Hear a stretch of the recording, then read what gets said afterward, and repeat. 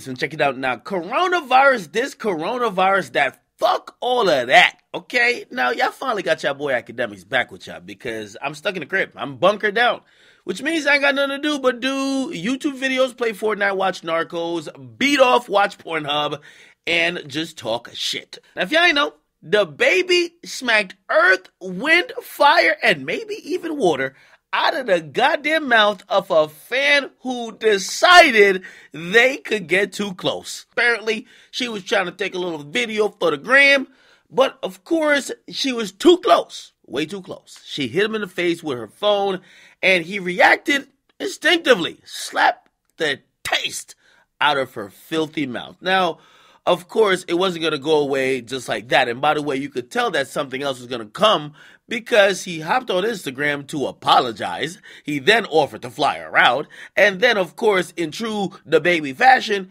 he tried to make a skit of it, okay? Him and Michael Blackson. However, the chick is coming out now to say, oh, you think I was just going to meet up with you and take a picture and get some backstage tickets and it was going to be cool that you slapped me and turned into promo? Now, keep in mind, the baby has turned almost all violent altercations into promo. Whether it was a near violent altercation in Atlanta when he was filming a video and people tried to press him, that was promo. Whether he clapped a nigga in Walmart, that was promo. Whether he beat a nigga up in Louis Vuitton, that was promo. Whether he did any fucking thing where he had to put hands or his security had to put hands on people, it's been promo.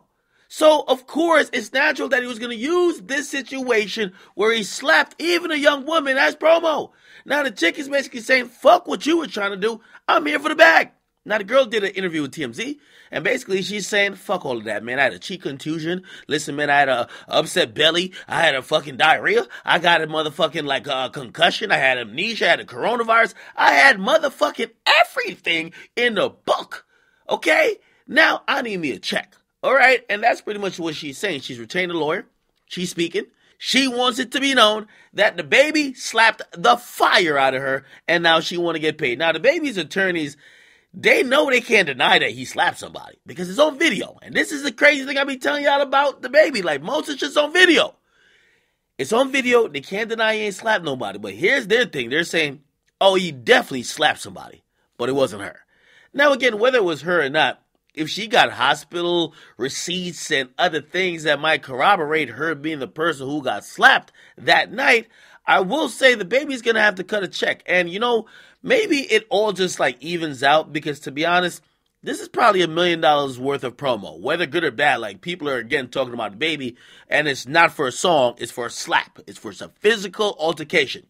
Maybe it's worth, maybe, I don't know, $200,000 he might have to pay to this chick, or maybe $100,000.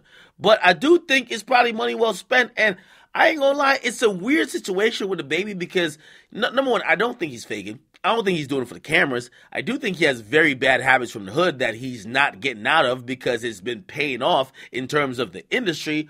But he's been able to turn every L into promo. I can't even say there's nothing wrong with it. What do y'all think about this? And by the way, shorty, you should probably learn in the future. I don't care how much you like an entertainer, especially a nigga like the baby.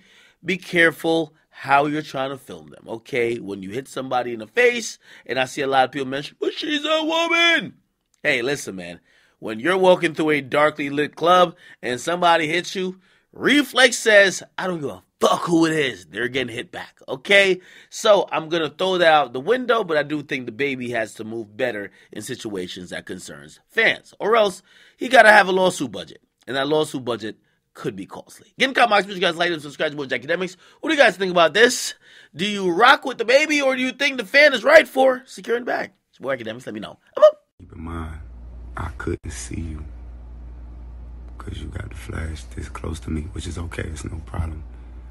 A lot of people did. They didn't put it as close as you put it, but a lot of people had flash on me, and that's okay. You know, that's what I signed up for. That's the risk I take when coming to, you know, put on the show for my fans. You know, it's dangerous. You know, I'm blindsided. Cool, fuck it, I'm with that. But out of all them fans, you know, how many people knew how to zoom in? Just zoom in instead of popping me in my motherfucking eye with the phone. So I do apologize. There was a female on the other end, but man, I think by this time, you know, it's a well-known fact that, like, male or female, I would have responded the same exact way. You know what I mean? Of course, I had security with me. The club, they had they security and shit. But with me, like, I make security treat fans with respect. I don't like all that rah-rah shit that coming through. Move, watch out, watch out, watch out, knocking people off balance. Nah, you people paid to be here, you know. We gotta respect them when we move through. You know what I mean?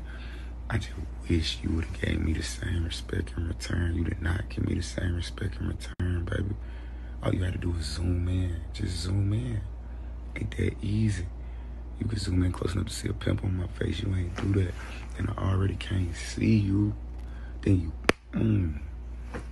come on, baby. Why you do that? I apologize that it went the way it went. You know, but I just wish that you could have respected me the way I would have respected you. And I still got love for you. I love you. You can get flued out. I'll fly you out. You know, we can sit down, we can have an adult conversation. I would love to apologize to you in person. I can apologize publicly. If you don't prefer that, I can apologize privately. I got no problem with apologizing to you. My main thing is just bringing more awareness to shit like this to just keep it from happening in the future. Male or female, you know, let's just try to, you know, conduct ourselves with respect others, and expect nothing less than respect in return, because that's what you deserve. You deserve to be respected. You see what I'm saying? You and me both. So, you know, let's just try to move gracefully, man, and keep in mind that a lot of actions, really every action, you know, has an equal or greater reaction. And that's just the way the world go. I would love to make the situation better any way I can. Feel free to reach out. If that ain't what you prefer to do, that's cool. However it get worked out, it get worked out. You know, God got me and he got you too. So don't you trip. You're gonna be just fine. You're gonna be just fine. And there's a lot of people hitting me, acting like they you. But it's too many of y'all. And remember, I still don't know what you look like because you had that phone in my face, so I don't know how to confirm who you is. The only way I'm gonna know how to do that is if, you know, you had them people hit my people, you know. But I love to make the situation better, you know, whoever you is. And remember, God got you. He got me too. Don't think you don't got me. God got you and me both, and you deserve respect. So respect others at all times. Please, just respect others. And I'm pretty sure that's what you're gonna get in return. I love you, all my female fans. I love y'all too. Y'all be good. I'm finna take a nap.